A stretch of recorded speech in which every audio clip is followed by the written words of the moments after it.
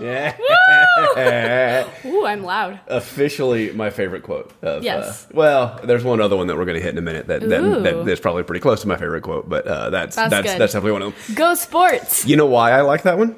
Why? Because it reminds me of this. We're off to a smashing start here. All right, hold on. It reminds me of this. I love my dead gay son. Oh, whoa. Nice. I thought you might like a little Heather's pull into this one. Thank you. Yeah, so that one's gonna get used a lot. Yeah, like the whole end of the speech, and you don't really know what to say, and so you just blurt. Like they both kind of have the little blurt vibe to them. San Diego's high school football. That's a kind I love my dead gay son. They kind of roll, right? I totally forgot how it sounded in the movie. Yeah, that's the movie version. Yeah, Because in the musical, it's like, I love my dead gay son. No.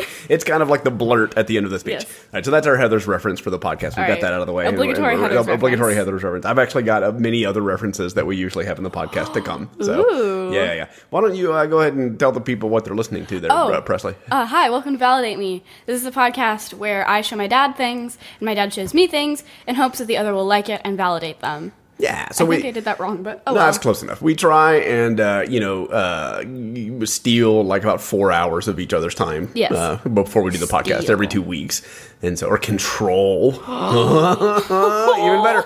So we get to control about 4 hours of the other person's time. We watch a movie, we listen to an album, we've done musicals, we've read books, we've done all kinds of stuff. So video games. Whatever. We'll find out whatever my assignment is at the end of this podcast. Presley's assignment for this podcast was to watch Bill and Ted's Excellent Adventure? Yeah. Yes, so I got it right. that's pretty cool, huh?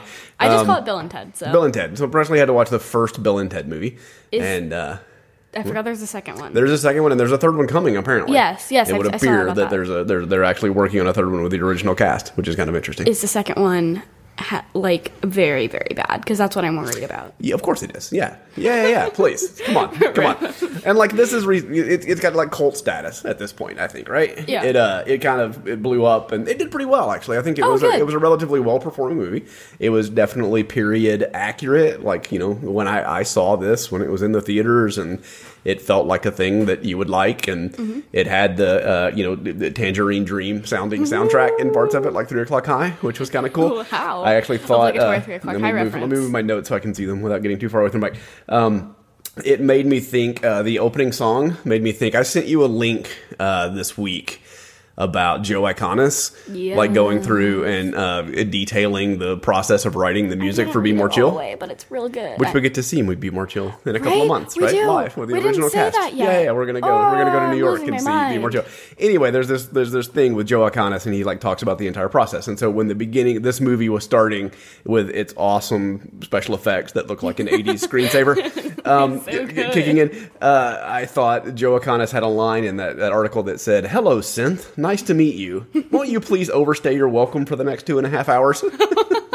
I thought that was a great intro to what was going to happen. But then it turned a little more like hair bandy, and we'll talk more about the hair bandy stuff. Yeah, as we get into it. We've already talked about hair bands on this podcast. Save it for your hair band podcast, Dad. I made you listen to Appetite for Destruction as one of your assignments. That's clearly the hair band territory. Yes, that's why I said we already talked about it. Yeah. So first thing I want to address, like the elephant in the room, which is that this is basically the American Doctor Who. A little bit. They're in a phone box, traveling through time, going to different historical events in the past. In Doctor Who, the Doctor doesn't just give his phone booth to 2 random teenagers and it's like, go do your history Well, no, they're the assignment. Doctor. They are the Doctor. They're the Doctor and the companion. Just like at the same time. Dan and Phil are both simultaneously Dan and or Phil. To him. Bill and Ted are like Scott and Steve. Hey, lost reference. Dropping lost references already. Okay, so yeah. So Bill and Ted are the Scott and Steve and Dan and Phil and Rhett and Link and who else was I going to say? The Doctor and the Companion. Although you kind of know who those are when it starts to fall apart when you get to the Doctor and the Companion. But yeah, they're like interchangeably. Wait, do you not know the difference between them? No, I know. Okay, I kind of know who they are, but there was like an ongoing gag that like even they weren't sure like early in the production who was who. It was a very Scott and Steve Steve kind of thing going on. Scott and Steve. Yeah, and it's Keanu Reeves, so, you know. Right, okay. Yeah. So my first, not technically my first note, but the most important note is that my brain cannot fathom that that's Keanu Reeves. Really? Like, it's just my brain is like, no. Because he's not stabbing people with pencils? Yeah. Yeah. Because he's not. He's not John Wick? Yeah, he's not John Wick. So is John Wick your Keanu Reeves? Yes. See, this is more my Keanu Reeves. Like this and Point Break, which again has the absolute worst delivery of a line I'm of dialogue so thrilled of to any see movie this. ever. And so I have to have Presley watch that maybe next. But yeah, this and the Point Break and maybe into Matrix. Maybe kind of segueing into that is my Keanu. Reeves. Well, Keanu Reeves is the real Keanu Reeves because I've seen so many stories about the real actual Keanu Reeves and John Wick. And so seeing him as the squib in this movie, the squib, squid, squonk. Yeah. Yeah, so a little bit the squib too. This is how we all came to know and love Keanu Reeves. Oh, that's so wild. This is Keanu Reeves' origin story, and now so he's John weird, Wick. Like this guy is John Wick now. It's kind of crazy. Yeah, it's so weird. And he still says "whoa" like in every movie he's ever been in. Whoa. I think I read in one of the things that there are like 77 dudes in this movie, and Only like 77? 35 boguses or something. There's I a lot don't of know what the other boguses in thing this was. movie. Yeah, I don't remember what the other thing was, but yeah. So, yeah, that's Keanu Reeves to me. And Keanu Reeves, I'm convinced, is an immortal and probably a vampire and maybe a fae. Yeah. It's just, Keanu Reeves is just not a person. Faye. Yes. Keanu Reeves is not real. Yeah, right. So, Fake. I did also, on the Doctor Who thing, I also had that the phone booth clearly has more room on the inside because they put like 15 people in absolutely. it. So that's still Doctor Who. They hung out in one shot. And then even like Capaldi is like guitar playing like in the thing. So it's like it all like comes back with their whole, maybe he's from that future where they're all playing guitars is where like that's yeah. Oh, this is our connectedness of everything ever. Everything is connected. Everything is connected somehow. Everything is connected. Yes. And of course I said it's the American Doctor Who because they're both dumb. You're American. I know, yeah, this is true. Yeah, so they're both more or less idiots, and so that makes it the American Doctor Who instead of like solving problems. Right. Actually, I read too that one of the early versions of the script was them like Rosencrantz and Guildensterning their way through history and causing all the great disasters. Like they caused the Titanic to sink and the Hindenburg to explode and like all of that. I don't know if that's true or not. I'm so proud of them. That would be that actually might have been a better movie. That would have been a good movie. I would have really enjoyed that. It would have been a good movie. That should have been the sequel to that. Yeah. Anyways. All right. Yeah. So, So yeah, about the dumb thing is it's the dumb gay representation that we truly deserve. Is like, yeah, that's we're right. all dumb. Yes. It's pointing the camera back at us. Yeah. In some weird way. We're all dumb. I did think at the beginning when they're shooting like whatever their music video kind of thing with a camcorder, like it was very YouTube-y. Like this is the camera's so big, pre-YouTube, but it is them kind of shooting each other and like, oh hey, I can't talk while I'm holding the camera. You need to hold the camera while I do my part, and so it was like a very it's very YouTube. It was like very making a YouTube video. But dude, that camera is so big. Yeah, they used to be large. That was actually a relatively small camera compared to like what we came from. It's so big. Yeah, this is true. Yes, it's like. It's like holding it like this. Yeah, so Mommy... you just do that. Back in the day, when Mommy was working on film sets, there was a lot of gruff about the woman on the film set that Mommy had to deal with. And I think this was actually a TV gig, right? This was being out on... having to go out and cover the news kind of thing. Okay. And in the interview, like while they were interviewing her, they wanted her to hold the camera on her shoulder for like the entirety of the interview just to show that she was physically capable of holding the camera like during the interview process. Well, why? No. Because they were, number one, because they were huge. They were like big kinds of things. And also because they were sexist pigs. Wholly uncomfortable, and I don't like it. Yeah. They were, that's the thing that happened. But yeah, cameras were quite. They're so large. Quite large. Quite large. Wow. Quite large. Okay, cool. So what do you got, Puchan? You want to kick us off and start talking about some stuff? And I got some sound clips and I got a ton of stuff. I've got my important thoughts bolded because I came prepared this time. Mm-hmm. So I'll just go through the important ones, like sort of the overall thoughts first, and then I'll do my very long run of thoughts. Okay, so fair warning, most of these I write, like I will watch the movie, and for some reason these are all written at like 7 p.m. when I'm sick and very confused and tired. Mm-hmm. I'm not sure why, but like that's a reoccurring theme in this podcast. So, we watch the movie together, just chilling out, like on the couch, and don't take any notes or anything. And then we each watch the movie again, and I pull sound clips and write notes, and Presley writes notes and tells me if she wants clips. Reoccurring themes that I'm really like a little bit very confused in all of these, in like most of these notes from the podcast. Yep. So they're always very entertaining to read back. I did read these back the other day, though, or not the other day, this morning. So I know what they say this time. Okay, so first of all, Bill has a look, TM, that would fit like very well in modern times, and that confuses me a lot. No, interesting. Like his aesthetic in general, or just his like facial features? Like the crop top and the thing tied around the waist and the jeans would fit in real life. Like if I saw someone walking down the street wearing a cosplay of that, I would not question it for a second. Are crop tops coming back? Is that a thing that's happening? Of course. I've got a horrible picture of me from like the 80s, maybe. Yeah, like in my football playing days. And it was like in Mobile, Alabama or something, so we were near the beach, so I was all like tan and had a crop top on. Alabama is connected to the beach? Yes. I didn't even know so. Yeah, you've been there, in fact. Oh, I have? Yeah. Oh, I didn't even know that. Okay, cool. So you like his aesthetic. His look is like very fitting to modern times, and it like confuses me a lot just because it's so out of place to see someone in this movie that is we had this really crazy... now. Who was I talking to about this the other day? Like there's this crazy conversation about how... like clothes trends come back, like almost everything, like trends come back and loop, and it's cyclical, and so crop tops are suddenly back when that's, like in the 70s and 80s, people were wearing crop tops. But it doesn't happen with music. Oh, no, it doesn't. Like music, like disco's not coming back and making a resurgence, and there'll never be another like grunge kind of phase that people like. Music always kind of moves forward and does things, and almost everything else loops. That's kind of a weird. I didn't even think about that. That's wild. Anyways, speaking of crop tops. So yeah, he has a look, and like it's just like it's really weird. It's like if you went back in time to like Victorian London, and someone said Tiffany, which is a name, or it's like some name similar to Tiffany. That's like a name that was used in Victorian London, but it's still so weird because it's such a modern thing. Right. It's that, and it's just so strange to see someone in like an actual outfit. What's the quote? They had Dans back then, or Brads? What the hell was it? Back then? They had Chads back then? Like what the? Yeah, Thank you, Shane Madej. Happy birthday, Shane Madej. It was his birthday the other day. Was it? Oh, what a nice guy. I thought that the Joan of Arc was Noah's wife was a funny line. That's a good line. Solid line. That's solid comedy right there. Like I'm down for that. And then you ask for. Seems to me the only thing you have learned is that Caesar is a salad dressing dude. He is not. He's not a salad dressing dude? He is not. He's on the bottle. Is he? I don't know. I think he's on some of the bottles. Okay, well, Caesar salad is named after Mr. Caesar Cardini, who was an Italian-American restaurateur and chef, and which is the same thing, but no.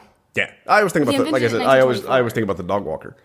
I don't know who you're talking about. He's the guy that is the. I don't know who this person is, but they sound delightful or maybe awful. Caesar salads. Caesar Milan. It sounds both delightful and awful at the same time. Your cousin used to love some Caesar Milan. Well, she was super into Caesar and the dog walker. I do know who Jackson Galaxy is.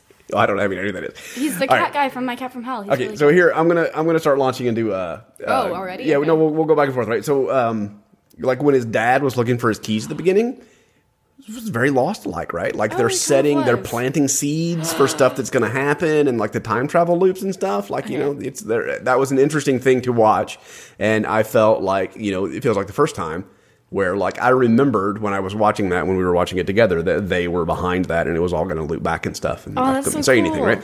So I felt like not being able to clue you in on what was going on there. Valid. I thought it was pretty funny. And then when it's like the flashback or flash forward or oh my god, I'm getting so confused. When George Carlin was in the future world and they were about to send him back because the separation was imminent, right? I think I got that quote. It is time. Their separation is imminent. Okay. Here's what you got something for that? Real go. Quick. Yeah, go. It bugs me because if you can time travel, this then is why what would I'm you going to say say. the time is now? This is exactly what I'm going to say. Like, why did they have to wait for a certain period of time to? Oh, now it's time to time travel to this place when you can go anytime you want to. Right? No. This is exactly what I was going to say. But like that said, this is not the only time that comes up, right? It comes up much later. Here, let me. I'll do this one. No matter what you do, no matter where you go, that clock, the clock in San Dimas, is always running. I think that's a cool mechanic. That's what I'm. All right. So It's weird. At the end of that too, he's like, "You got it," and they're like, "Yeah," and I'm like, "No, I don't got it. Like, what? That doesn't make any sense at all. I have a time machine. Right? I can Like, go just anytime go I want." back Like to he was earlier he that was day. saying that like I'm giving you a time machine, and you can spend the next 48 hours going anywhere you want in time, but in 48 hours of your real time as a human being, 48 hours will have passed in Sandema, so you have to come so back and be weird. here to give your presentation. And it's like a really interesting little twist on the time travel thing. I like it. I think and it's so cool that mechanic. kind of ties into with what just happened where, now's the time you've got to go back and try and save them. Gotcha. Like there is something about, you can't really just go anywhere from anywhere. There are certain linkages or something that has to happen, and so like there's some depth to the idea. Undead. There is either some level of depth to the level of time travel that happens in Bill and Ted, or they were just there being like, look, we got to kill a couple of minutes here, and they can only go back to this time. Like, how do we explain that there's some time pressure? How does someone with a time machine have time pressure? Well, let's just say that time just runs while they're doing it, right? Yeah. They either just came up with it as a writing mechanic just to drive the story so that it didn't seem like they could take 100 years to get ready to do this book report. It's not really a book report, but whatever. Well, they age. Well, yeah, they would be 100 years old, but aside from Two that, women showing up. they would be presentation. Socrates. That bugs me so much. Aside from like that element, like they could have taken a week to do it. They had to have some kind of time pressure, and so they had this just sort of throwaway line that's, hey, it wasn't really a throwaway. George Carlin's very serious about it. Like, the time runs. You only have 48 hours of your wristwatch's time that's going to die later and screw you up in sort of a way we won't acknowledge too significantly. It just sort of happens. But it's like they got a cool mechanic going, right? They have something, there's some thought and something interesting and some twist on time travel happening that I thought was kind of cool. That's rad. I like that. I'm glad we came to the same conclusion. Yes, it's like, it's weird, but it's rad. Yeah, does Okay, so important thoughts. Okay, so going back a little bit to what you were saying, is that when you were talking about his dad, I have just like an entire... Like the cop? Yeah. Yeah. I have an entire section of notes. Not the pedophile? No. Sorry. No. Please let me finish my thoughts. Okay. So I have this whole section of notes. It's about as long as my phone screen that is just like bad, go away, bad, disliked. So I really did not like him. You didn't like his dad? No. The cop dad? That was going to send him to military school? I didn't. But that was like a whole thing too. Like at the time, there were all these things about military schools and sending your kids to military school, and there was the Twisted Sister video was probably sometime around this. We're not going to take it, where there's lots of yelling. And there was even a shot. Like if we were doing a video thing and not just this, hi guys, on the YouTube channel, if this was not a podcast and it was more of a video that we were doing, I would show there's the one shot where his dad's threatening to send him to military school, where like Keanu's facing into the camera and his dad is here facing him, talking to him. Like it's a very extreme shot. Yeah. And his dad is like yelling at him and he's looking forward, and then he kind of even glances over with his eyes but doesn't want to turn his head. Like it's a very military like thing, like his dad running the house. Remind me to tell you about that later, because I have a connection to that I'm not allowed to say on the YouTube channel. Oh, okay. All right. Rock and roll. So, yeah, that was the thing that happened, and that made me... I just really didn't like him, especially in my very tired state. If you don't know, I've been sick recently. I'll let you in on a little secret. You weren't supposed to like him. I know, but I still don't. I still don't like him. It worked the way it was supposed to. I still don't. All right, I got like another him. seed plant. Oh, boy. Early, at the same kind of the scene as it's time to go. Be excellent to each other. Party on, dude. So they had it, like, you know, they're I like love the way laying. they say Yeah, dudes. I've got a really funny one coming up. But yeah, they've got like this cool thing where they're laying the groundwork for kind of what was going to happen in their utopia of the future. Yeah. Okay. So my next. That's so cool. Okay, can we talk about the other dad for a second? Okay. Not really the other dad, but the other, like the subplot of the other dad and the stepmom that never went anywhere. Yeah. But like it felt like maybe in the original script that something came out of that to make that an important thing, and it just kind of faded away. It did get to highlight like friend culture that is just constantly bothering your friend. No, all that's where I'm at. You ready? Remember when I asked her to the prom? Shut up, Ted! That's friend culture. That's exactly what you were talking about. I love when we're on the same page. We're on the same wavelength there. Nice. Like, I just thought that was because there was a whole sequence of shut up Teds there, right? Yeah. But remember when I asked your mom to the prom? Like, that's a great line. Again, that's really funny. And then shut up, Ted. It's so good. That's a really good friend one. culture. Yeah. I love it. All right. Okay, so my next thought on this list, unless you have more, is teen speech is like very different, but also very similar, and it's really confusing. So this was also I'm like aware this this is an actually exactly how everyone spoke all the time. No, so this is Valley speech, right? So, like, there's a movie, Valley Girl, and the Valley is the Valley. Like, San Dimas is not all that far from here, right? Like, it's a...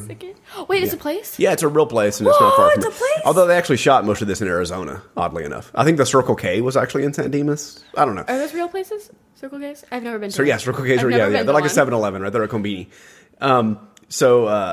Yeah, like there's like Valley speak, like Valley Girl, like gag me with a spoon and stuff. What else did Valley Girl say? Do you remember? Is that the only... There was lots of likes, like totally, like they sounded like Bill and Ted. Yeah. But this was a very like Southern California version of the speech pattern. Yeah. Not just teen speak. Like we didn't talk like this in Memphis. I guess I would say. Okay. But we were aware of it. They are two California Valley boys, the very best of friends. That ties into something I'm going to say later. I'm planting a seed. All right, now you're planting seeds? Are we going to time travel later? Yes. Loop back to the beginning of this podcast? Yes. Okay, so speaking of the Circle K, I've got a thing. Oh. This is another one of my favorite lines. 7-Eleven right there. You ready? Yes. Excuse me. When did the Mongols rule China? Okay, this ties into one of my thoughts. I just work here. I love it. I love it so much. I love it so much. Like the idea of hanging out in front of the Circle K and just asking randos that walk by your history homework questions is such a bit, right? Let's try the mini mart. It's so... See, I have that in my notes. Like, that's the problem. Like, the problem is that you're at the Circle K and you should go to the mini mart where the smarter people shop, right? Because they can help you out better with your homework. Right. Like, it's so not good. like a beautiful delivery. I mean, it is actually a pretty good delivery, right? But like the concept, like I would watch a whole movie of that. That's like Jay and Silent Bob Yes, stuff, right? yes. That's like a whole. I'm glad we. Okay, what was your thought on that? I'm sorry. My thought is like at first when I saw this, I was so perplexed as to why they were doing that. I'm like, why? And then I remembered they didn't have the internet. They couldn't Google it. So like this is their internet. This is the Circle K peep shopping queue. Yes, it was like a revelation to me though because I was like, they can't Google it. Oh, you're too smart. They don't know. I didn't even think about that. I was like so confused and upset about it. That's so funny. Oh, haha. Go ahead. Okay. Sorry, I've got more Circle K stuff. No, please keep going with your Circle K. All right. So I've got. Save it for your Circle K podcast. Oh, Dad. this is one of my. I should do a Circle K podcast. This is one of my funny deliveries, right? So listen, Rufus, that's his name. I keep George Carlin's character's name was Rufus. Listen to Rufus's delivery of this. Greetings, my excellent friends. Pardon? My excellent friends. like that. That's Greetings, my excellent friends. like that seems like it's playing into at some point one of them is like a gone. snake, like a lizard person. Just tying into like the alien I was thinking lizard person dead, theory. but that's pretty rad too. No, like I'm thinking, like it's almost like George Carlin's like, oh yeah, there's two of them. Like greetings, Dan my excellent Aykroyd. friend. Oh, the other guy. Like he forgot that they're that so maybe- interchangeable. He didn't even realize there were two that's people where your standing thought there process was going. My thought by Scott and process, Steve. yeah, my thought process was one of them died, and so there's only one. Oh. So that was my thought process, which is a little bit different. He can't see the other one.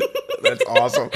It's just a split personality movie gimmick. The same person. Oh, that's really funny. All right, and then here's my last. I think this is my last Circle K, which I think is pretty good. Well, no, there's actually one other thing that happens at the Circle K, but this is a direct. So this is one of this. This is. Oh, is it this quick? This is also in competition for my favorite line. Strange Yes. things are afoot at the Circle K. Like even like Like listen how- listen the to tunes? listen to the background, the music. Strange things are afoot at the Circle K. Like things are kind of going Spooky. wonky, right? It's got no Oh. Twilight Zone all of a sudden, and like every once in a while, like especially Bill, but like they burst out with this, like, "Oh, strange things are afoot." Like that's a weird thing for him to be saying. You do not. I would not doubt for a second that any dumb teenager in this day and age knows how to say strange things are afoot. Right, That's but- how we are. But like, there's this thing of like they, especially like I said, Bill like speaking kind of above himself, right? Like Yeah. the Esquire thing, Bill S. Esquire. Preston, William S. Preston Esquire, right? Which in America it means you're an attorney. Oh, does it? Yeah. I don't know what It's Esquire kind of like the means. MD kind of thing for a doctor or something like cool. Esquire. Like it's got a historical But is root. his name Esquire? No. He's saying Esquire. Oh. Like he's putting that as a title on his own name. I was like, when it's introducing himself as like it's like a nobleman. Old school way. It's a nobleman in Europe, people would kind of put that after their names. Yeah, because I know a lot about noblemen. But in America, it's really kind of reserved for attorneys. Oh, weird. Well, I was thinking it was like when you give. You just thought it was his name? Yeah. It's like when it was like Junior or whatever. Interesting. When you give your son like a real fancy name. Yeah, right. It's just like Esquire. I thought that would be awesome. Esquire. We should have named Cooper Esquire. Well, no, not his first name. We'll have to give him another middle name. It was a title that was given to him and his name, like Junior. No, you can't give people titles as part of their name. That's not how that works. Junior. Oh yeah. Okay, all right. It was like Junior. Yeah, but sure. It's okay, fancy. what do you have out of this? The Circle K. Yeah, are you done at the Circle K? I'm done with the Circle K. You asked me for one more quote from the Circle K, yeah, so I'm going to play it. What number are we thinking of? 69, dude! Hell yeah! Never gets old. Hell yeah! 69 jokes and 420 jokes will forever be part of the lore. So funny I've got a little side story here on this. Oh boy, okay. And then we're going to stop talking about this because you're my 12-year-old daughter. Well, we at work the new office work, at your literal my literal job. I say pays literal for job all of this crap that we do. I got a new office, right? So yes. I'm working at a new place. I almost just said spoilers. I actually have a new job, and I've been at this job for like 2 weeks, and we've already moved to a new office. So it's a new job. It's a my new job. For some reason, I almost just said spoilers. Yeah, I don't want to spoil. I'm not telling you where I'm working. Spoiling your job. But we have so there's a garage, and in the garage, the spaces are numbered. And when I parked like 2 days ago this week, there was like one random car that was like halfway up the thing parked all by himself. And I was like, what the hell? And then I looked, and sure enough, he was parked in spot 69. That's me. Like somebody said, okay, I'm going to walk the extra like 40 feet to the escalator, or the escalator. It's not an escalator in our parking garage. We don't have that. We're not that kind of place.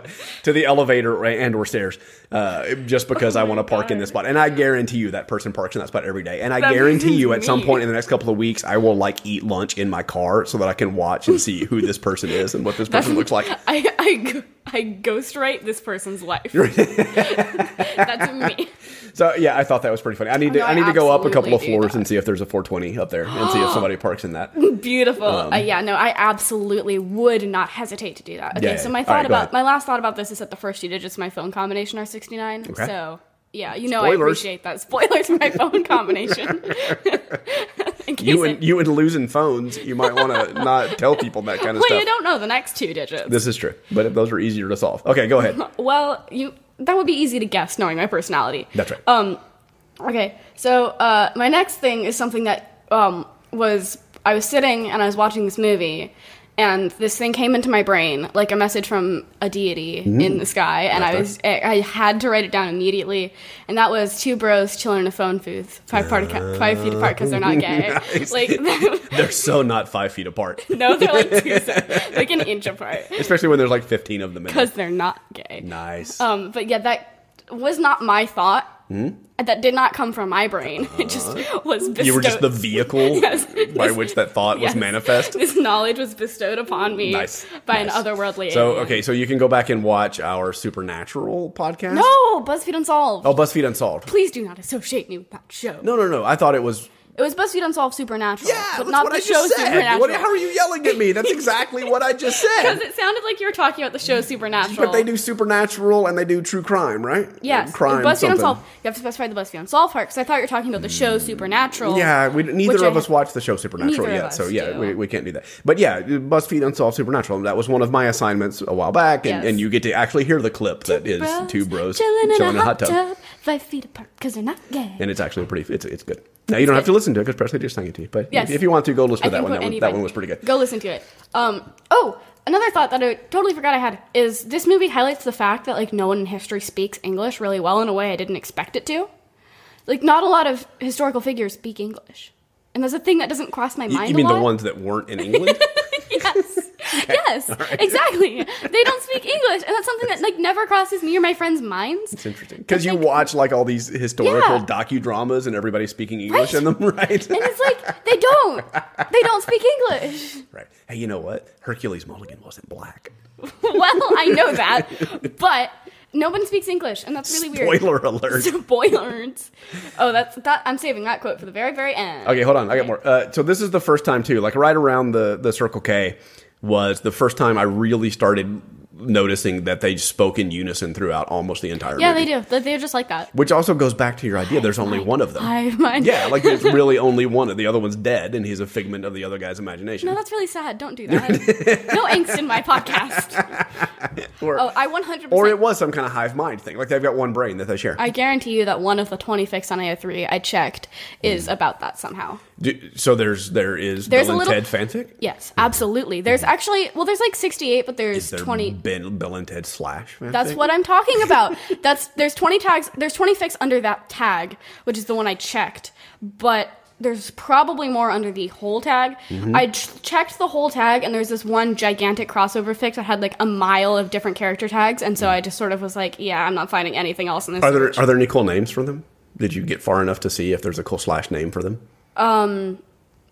Bed. I don't know. Right. Till. All right, because I'm gonna go out on a limb here and say I'm never gonna read Bill and Ted / fanfic. So oh no! If you wanna dive into that world and tell me what I did not read it, but I'm aware of its existence. Yeah, I like the names. I don't really care much for the actual writing, but I like the names. There's a real. Sometimes they're clever. There's a real quaint little fandom for it on Tumblr. It's really nice. It's real good. Okay, so they go back in time the first time. Like Rufus takes them. Where did he take them? It felt like the first time. It felt like the first time they went back in time. And I didn't grab the quote when they're like, Billy the Kid, you're handling time travel. Whoa, I don't really know who that was a really good line. Kid is. Oh, I've got a good grief. I don't really know who he We is. haven't really, we really haven't done any study of like the Wild West, like Wyatt Earp and the I know what I need to know. We haven't done any of that stuff. I know what I need to know. And Doc Holliday. I don't know who those people are. What I do know is that the Wild West... Red Dead Redemption. Okay, well, I played Red Dead Redemption. But what I do know is that homosexuality was very rampant in cowboy days. Like, very, very much so. And it's not... not taught in schools, but it absolutely was really gay, and that's what I know about cowboys. You're just talking about the Heath Ledger movie. I'm not. That's a fact about cowboys.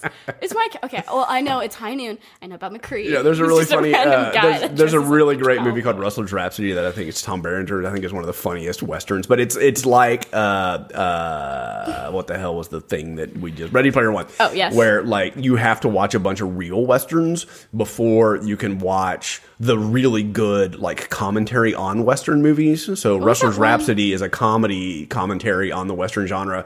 And wait, I'm not done yet. Okay. High Plains Drifter is phenomenal as a commentary on the Western genre, but you have to sort of understand the Western genre. I love High Plains Drifter. It's one of my favorite movies.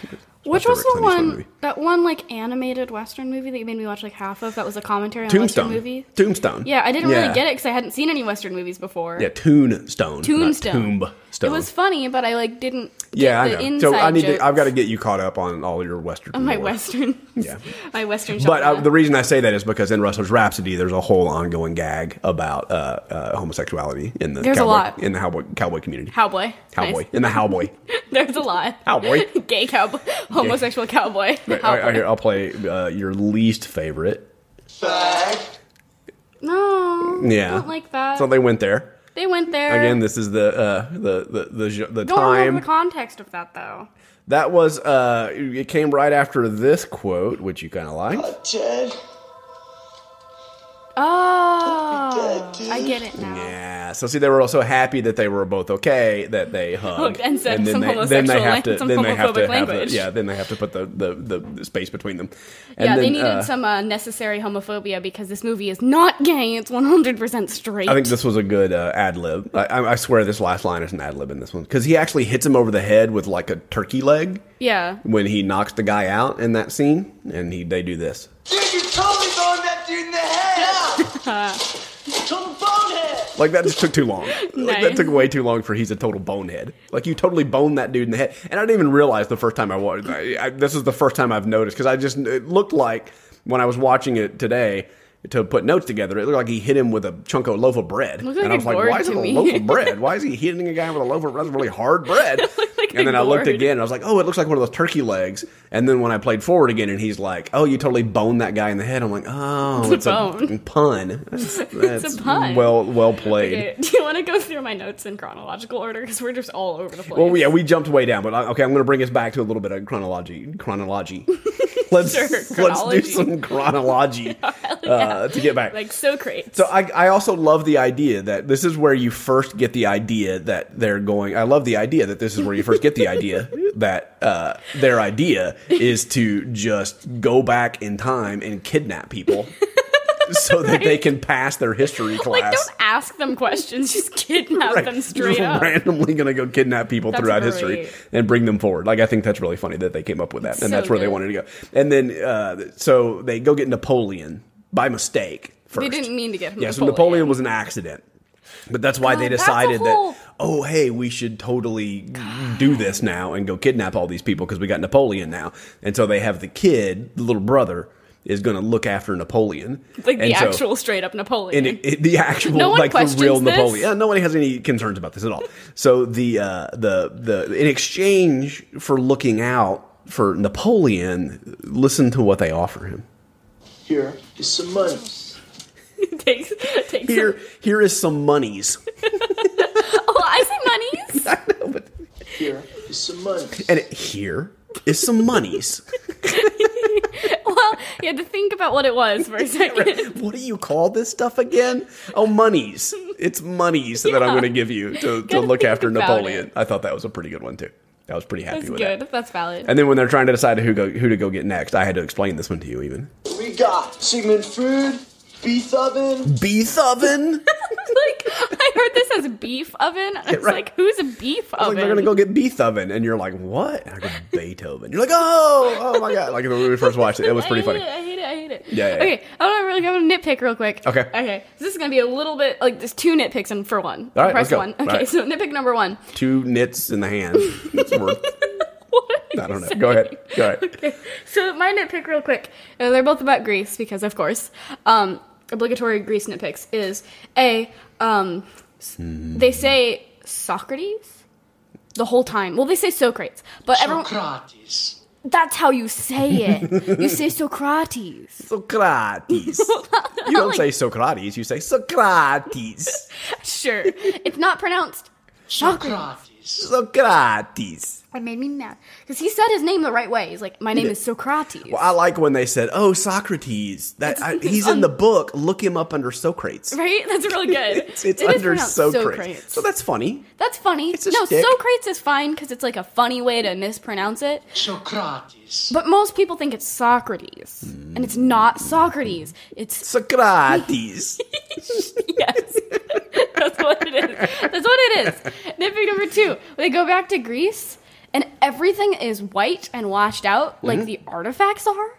They had color in Greece. Interesting. They had color in Greece. Yeah. Like, they even restored an old Greco-Roman, I don't remember which one it's from, like, a statue from that time period, and it had colors on it and looked kind of like an amusement park thing.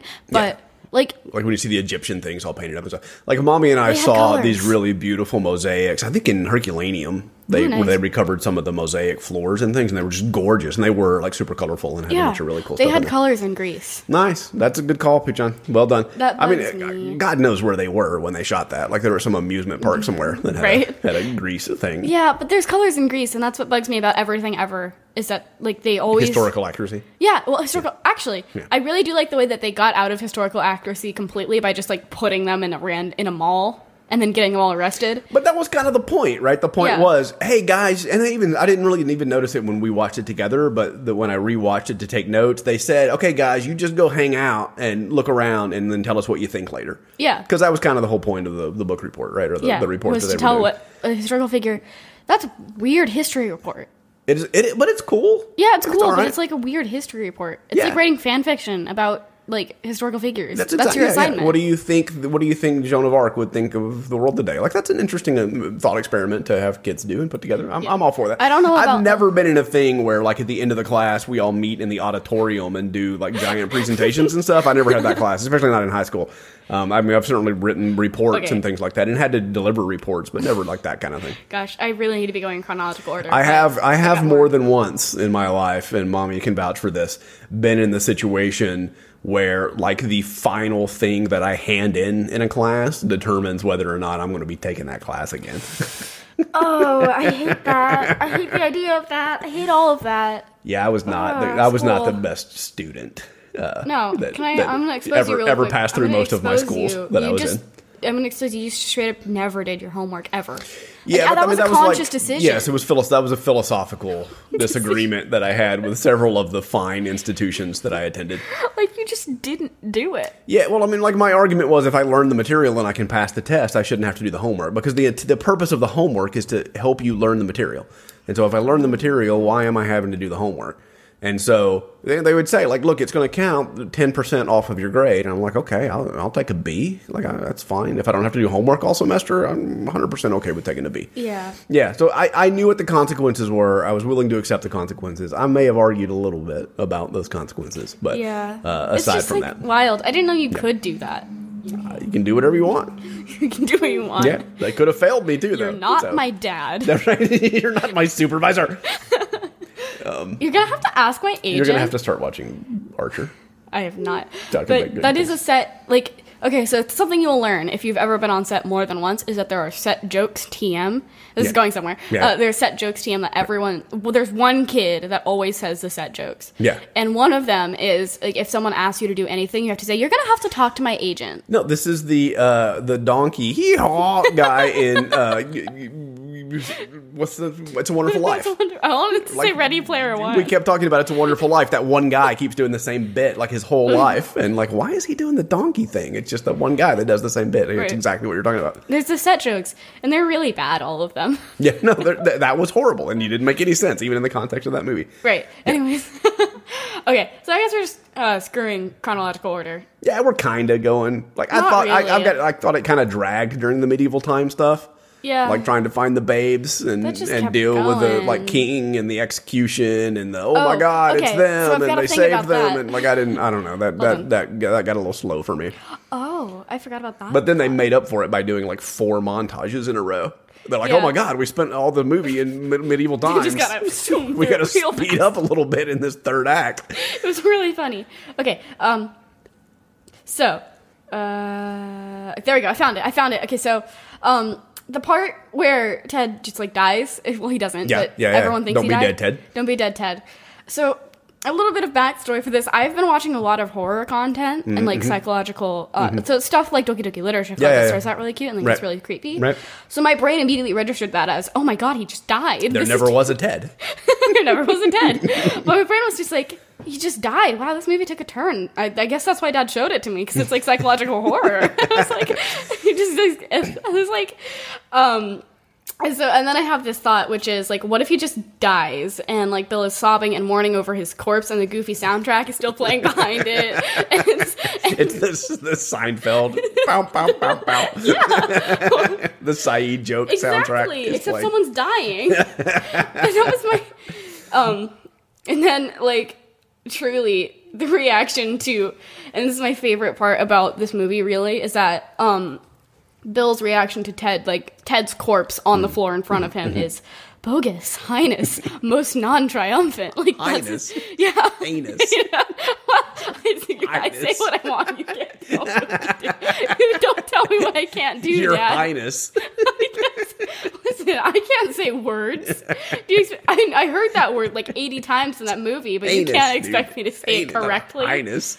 Michael Mell says that word, and you can't expect me to say it correctly. Yeah, this is a heinous night. Oh, he does. Stayed That's at right. home and Yeah. As a tune. So this is, they also, like, they jump out of medieval times, and that's when they go to the future that they created. Yeah, just for like a second. Yeah, but I was thinking, like, I had 2 thoughts during that scene. One was, I know there are all these people that think about, like, how Star Trek will shape future generations in terms of like the ideology of acceptance and dealing with other species and races and people and women on the ship and equality and like meritocracy and the ideas of exploring but not interfering and doing these kinds of things is kind of an interesting idea that people like base their lives upon, right?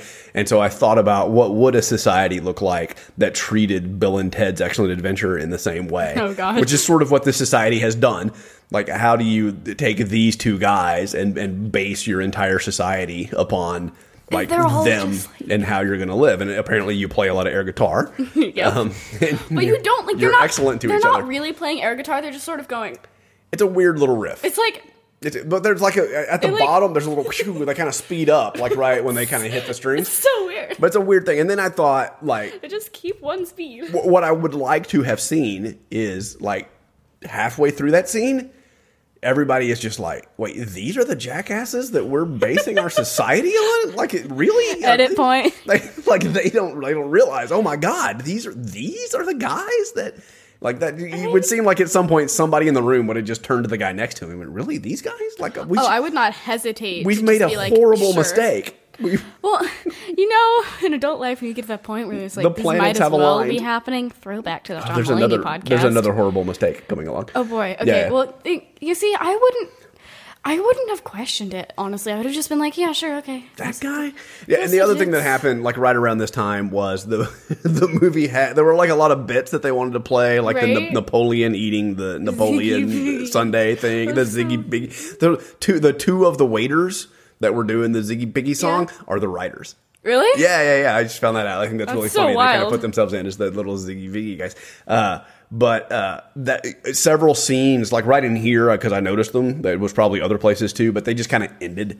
Yeah. Like the scene just kind of faded, like everybody does, like the Scooby-Doo, like chuckle, and then there's like a second where like you just expect people to kind of look around at each other to see if the scene's over, and then it cuts. Like they didn't edit it fast enough. Like, oh, are we done? Is that it? And then the next scene starts. That's a bad thing to do. Don't do that. It's bad acting. Yeah. You're not supposed to do that. Yeah. So that seems like that happened to me a couple of times towards this part of the movie. All right. So I'm going to start reading random notes in chronological order, just the important ones. Yeah, go. Okay, so first of all, the like hot special effects at the beginning of the movie, it just straight up looks like a doorknob.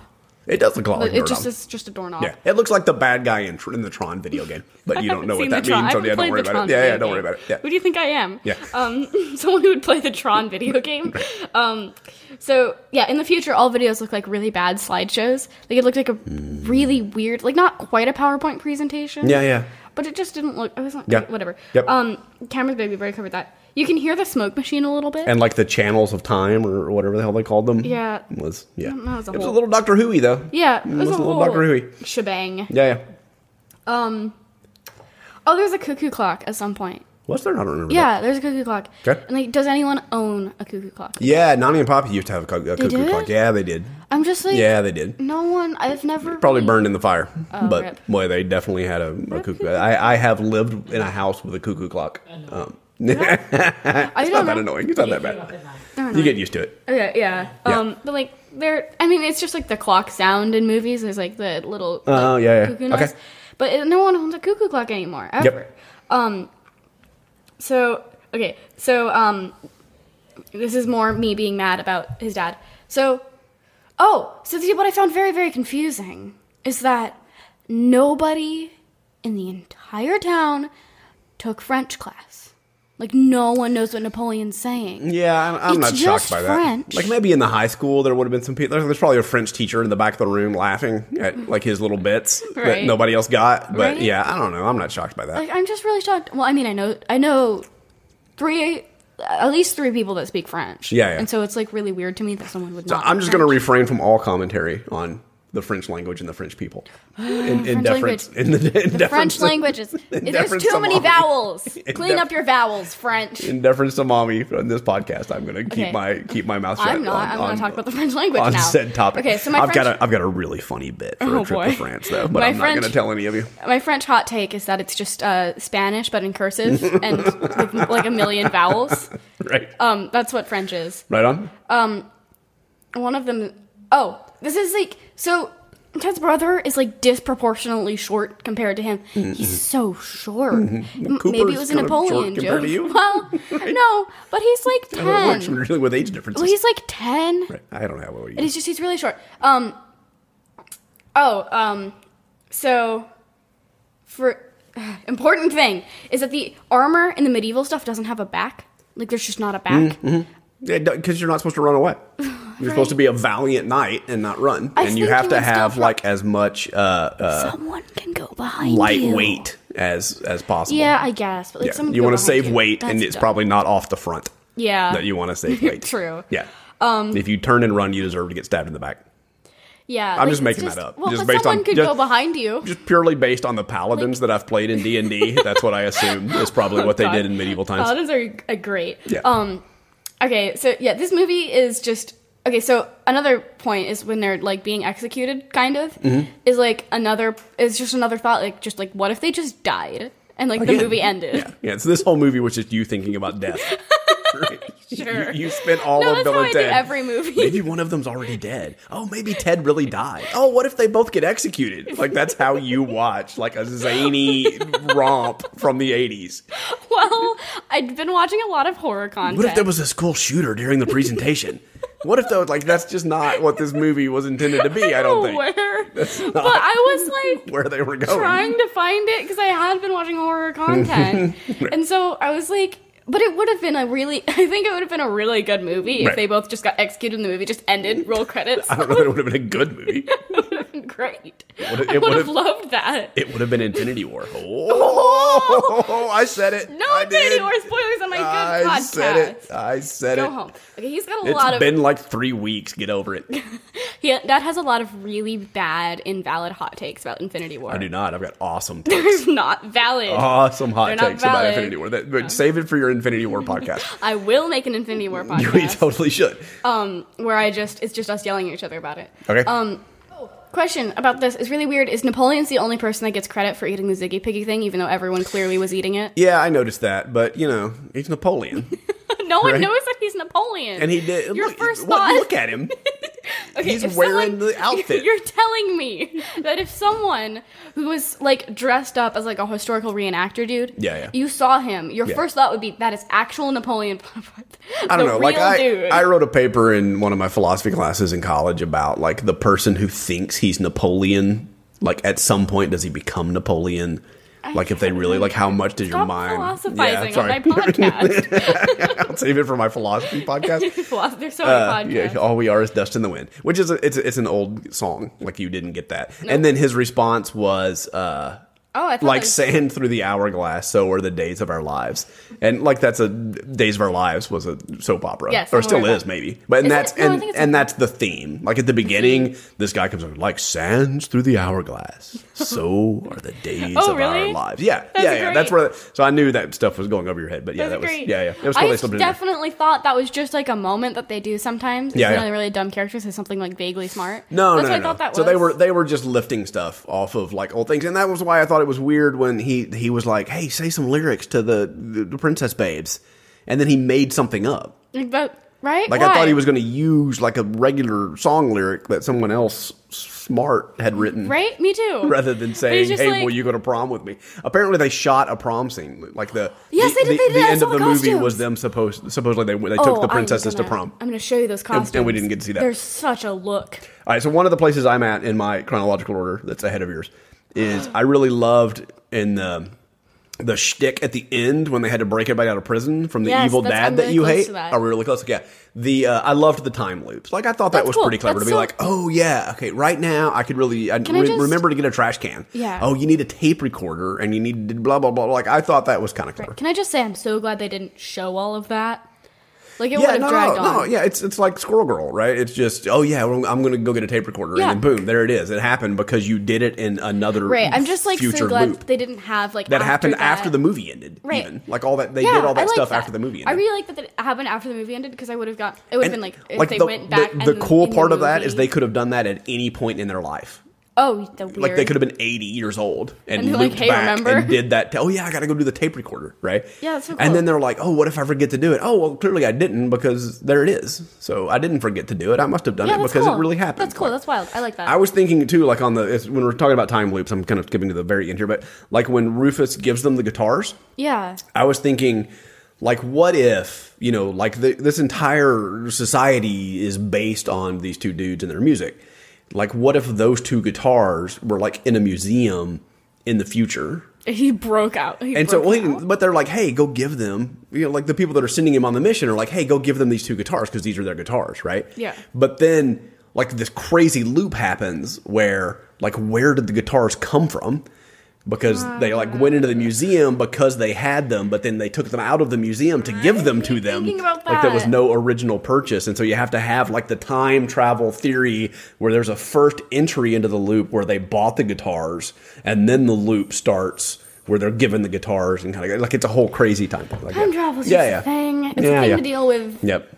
That's just a thing. Okay, what do you got? Get us so my thought right before this was just sort of like, they were in, okay, first of all, what bugged me is they said they sort of implied that it was the Jurassic period where they were going. Mm-hmm. Or, like, dinosaurs were there. Yeah. There were no dinosaurs shown, which I was disappointed about. Yeah, I mean, it's not Jurassic Park, right? We weren't ready for that for many, many years. Yeah, it would have looked like Land of the Lost, which doesn't mean anything to you, but that's not what anybody needed to see at the time. There were no dinosaurs, and I really liked There would have been Slee Stacks. I loved those Slee Stacks. I'm worried. Man, I loved those Slee Stacks. That was an awesome thing. Anyways, there were no dinosaurs, but there were cavemen, and cavemen and dinosaurs did not exist at the same time. Mm. But anyways, my question was, do you think people get typecast as cavemen? Yes. If you look like a caveman, you're probably going to play a lot of caveman parts. If you've got a nice Cro-Magnon brow that kind of does that little bit, and you're a little extra hairy, then yeah, you're probably going to end up. I know a couple of guys that could probably, if they were actors, they would be cavemen almost constantly. That's amazing. Every role of theirs would be cavemen. You're really good at grunting angrily. Yeah. I don't know why cavemen are always so angry. You've got a prominent brow. Right. Yeah. Why are cavemen always so angry? There is just like angry grunting. Well, so I think it's probably a lot like Mommy always tells me when I'm, talking to people from Poland or from Russia. I know they sound angry, but I promise they're not.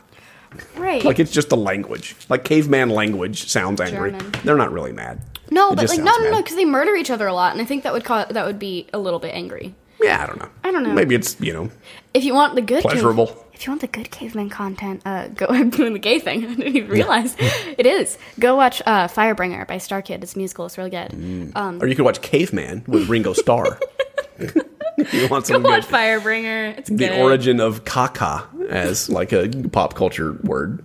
Yeah. I didn't know that was a pop culture word. It kind of is. Yeah. Kind of. All right. Here it is. There's 70 uses of the word dude and 30 of excellent. That's the one I couldn't think of. So you got to watch some Wayne's World now too, because Wayne's World is kind of based on these guys a little bit. Oh, cool. Yeah. Okay, so first of all, during the presentation was really cool. I don't really have a lot of notes on it. It was like cool. I liked it. Like I said, they went into hyperdrive and did like 3 montages, like them in the mall, in the water park. And then getting there was arrested. montages of going and picking up extra credit people. Yeah. So that like I said, they spent so much time in the medieval time that they had to montage the second half of the movie, which I actually enjoyed better because it was pretty funny. Yeah, it was good. And then they do the presentation. And my question about the presentation is, how did they suddenly get smart? Like, there was no point in any of this that they learned anything about what was going on with all these people. And then suddenly they're like, oh, Joan of Arc made the Dauphin. It's like they... Well, they saw it probably. Yeah, it's like they watched the Mila Jovovich movie. Well, see... Messenger, really good. Another great movie. Mila plays Joan of Arc in a movie, and she's fantastic. Nice. Love it. I want you to watch that. Okay. All right. But yeah, how did they get suddenly they're so smart and they can tell all these things about all these people and... Genghis Khan, and they pronounce everybody's names correctly. Like, what happened when they suddenly were able to do those things? They were being fed those lines from the future. What led us to believe that they learned this stuff? And so what I choose to believe, what I put in my notes, what I choose to believe is it's the power of travel. This is going to different cultures and visiting different places and different people. You suddenly you learn things. You get smarter. Yay. You become a better person. So I'm okay with it. Okay. So my thing about this is everyone doesn't really question how they got these people here. Yeah. Like, everyone's just like, cool, that's Abraham Lincoln. Yeah. Nice. Oh, no. Nobody in the audience believes that's actually Abraham Lincoln. Well, no, but still, a historical reenactor of Abraham Lincoln. How did these two dumb high school boys? Because they had to, or they would fail history, and no one wants to fail history. So if you need to drop a few grand on character actors to play bit parts in your presentation, so be it. Right, I know. And then at the end, everybody's dancing in the thing and conducting with spoons. Right. Like, everybody has ice cream suddenly at one point in the presentation. I'm not sure where that came from. Like everybody got little self-serve or single-serve ice cream Why things not? with spoon. Like I don't know what happened there, but that was Why not? Because that one guy needed a spoon to conduct with Beethoven. Beef oven. Beef oven. Beef oven. Right. So yeah, and then at the end, they all go into the time machine, and it does its cool explodey thing, and everyone's just like, cool, awesome special effects, dude. Yeah, totally. It was like a stage production they put together. It was originally supposed to be a van. Yeah, like the Dharma van. The van. It was supposed to be like a Dharma van that they time traveled in, and they thought, oh, it's too much like the DeLorean in Back to the Future, so let's make it a phone box because nobody's ever done that before. Let's be more original. Like I think the van would have been very Nobody cool. watches British TV. We can make it a van instead. Another thing when Rufus when he brought the guitars, gave them the guitars and he wanted to jam with them. He had like this guitar strap. I am intending to say guitar strap. Okay. Rufus had this guitar strap. Well, actually, it wasn't Rufus's. I guess he took it from one of their guitars. But it's like a rainbow, rainbow, nice. like chevron. I totally had that. Like everybody, really? Yeah, everybody had that guitar strap. Like It was a very nice little detailed specific guitar strap. Specific thing about the guitar strap that he was wearing when he did that. Nice. Okay. And then there's a credit in the credits of like the hand, Rufus's hands, when he does the guitar solo. Yeah, I'm so glad I don't play guitar in that way, like electric guitar like that. Yeah, we need to get you playing your guitar. Fingers. You get calluses. They would hurt so much because the strings on guitars are different than the strings on ukuleles. Yeah. And they're like a metal almost. Yeah, they hurt. That seems bad. So yeah, I think the ending was pretty valid. I think it's pretty good. So did it in the Doctor Who element? Did you learn anything? Did I learn anything? Yeah, I'm curious if this movie. First of all, I didn't know Billy the Kid was a person that existed. So you did. You learned some stuff about history. Yeah. So I don't know a lot about Joan of Arc, and I didn't really come out of this movie knowing a lot about Joan of Arc. But the guy that plays Bill, who I think is also in Lost Boys, which you should watch at some point too. The podcast, Lost Boys? Somebody that looks a lot like him. He said he would get two kinds of letters from teachers. He would get one kind of letter from history teachers that were like, "You're awesome. My kids are interested in these people, and they're learning all about them. Thank you so much." And then he would get a very different kind of letter from English teachers. Let's say you guys are ruining the language. You are ruining the English language. And I'm sure it's just a bit that he had, but I thought it was a pretty funny quote to come out of that guy. That's so good. So here's my other hot take on as we're wrapping up here. So the montage in the mall was the music was "Do You Want to Play" by a band called Extreme. Okay, yes. This guy named Nuno Betancourt was a guitar player, and he was just amazing. Fun name. Yeah, it's like JJ Bittenbinder. Nuno Betancourt. So Nuno was awesome, like an amazing guitar player, right? And I was into hair bands and all this craziness back at the time, right? And so I was like, oh, I love these guys. Like I've never heard of them. Like I sort of remember staying in the movie theater and waiting for the credits to finish because the music always comes at the end of the credits. Yeah. And I wanted to see who is this band. You were showing me? What do you mean? You're showing it to me during the Guns N' Roses. Well, before the Guns N' Roses podcast. Maybe. So I was like, oh, I gotta figure out who this band is. And so I found out that it was Extreme. They had an album that had just come out or was about to come out or something. So I bought the album and was listening to the album, and it's very guitar-y. It sounds a lot like the "Do You Want to Play" thing, right? And so we were living in Dallas at the time. Mm-hmm. And I found out they were coming to town. Oh, really? Yeah, they were playing at this place I used to go see rad. live bands just outside of Dallas. And I used to love this place. And so I was like, awesome, I'm going to go check out. I'm going to go see Extreme live, and I'm super excited about it. This is the guys I ran into in the mall. Remember I told you like in a Hot Topic or something? And I ran into these dudes. Yeah. So I went to buy clothes to wear to this concert, and I was in the same. It wasn't Hot Topic, but it was like the equivalent of like a clothing store Hot Topic, like only clothing, and it was like only black and white clothing or something. I don't know what the hell it was, but it was a really weird. Yeah, it was a really weird hip store. But I ran into these guys in the mall in the Galleria in Dallas or something, and so I was like, "Oh, holy shit, I'm coming to your show tonight!" And they're like, "Hey, cool, come check us out, come out and hang out on the bus after the thing." And I was like, "All right, sweet, I'll come hang out on the bus." And so I go to the show, and opening for them is a band called Alice in Chains that like nobody had ever heard of. Like nobody knew. Like I didn't know who they were. I didn't know anything about them. And so Alice in Chains, they were the opening band for Extreme. So and so Alice in Chains starts playing, and I'm like, oh my God, my entire life has been a lie. Like I had no idea music this cool existed. Like these guys are amazing. And I've been listening to this bubblegum hairband garbage this whole time. And so they were just amazing. And so I went back and I was going to go get on the bus with Extreme because even though my world has been shattered, I wasn't going to pass up a chance to hang out on a tour bus. Right. And I went on the wrong bus, and I got on Alice in Chains bus. Oh my God. And so I kind of hung out and talked to and partied with those guys for a little while, and just it was amazing. And you so partied with Alice in Chains? Yeah, totally partied with Alice in Chains. Why didn't you tell me these things? In Dallas. Nobody really knows their fathers. A week or a month later, their album came out, and I went to a record store. Wow. Yeah, and it was still in the box in the back. They weren't even going to put it out on the shelf because they didn't know what it was. And they went and cut the box open and gave me one of the CDs so that I could buy one of the CDs. And then that started my path down the whole grunge journey of, Emo but phase. it was so amazing to that. This movie led me to Extreme, which led me to this one little show. And then Alice in Chains opened You for partied with Extreme. them. You didn't and tell I was me like, this. oh my God, I can't believe that I've been listening to this garbage all my life. And now it's all math rock, right? Now it's just Slint.